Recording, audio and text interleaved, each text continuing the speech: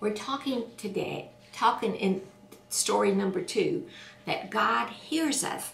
Well, we're going to make something to help us to remember that God hears us, whether we're in Georgia, whether we're in New York, whether we're in India, no matter where we are, God always hears us. You will need one piece of paper and your handy dandy Scotch tape. You've probably made these before. Let me show you my finished one. And I colored this while it was still black like this. You just put some designs on it, make it however you want, or if you want to leave it blank, you can leave it blank. This is to hear God better.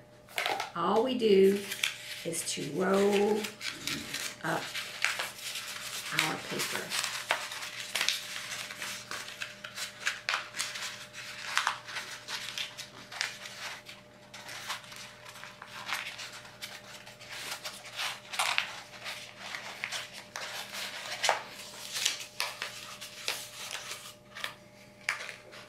Sometimes you can make it smaller in the bottom or pull it up.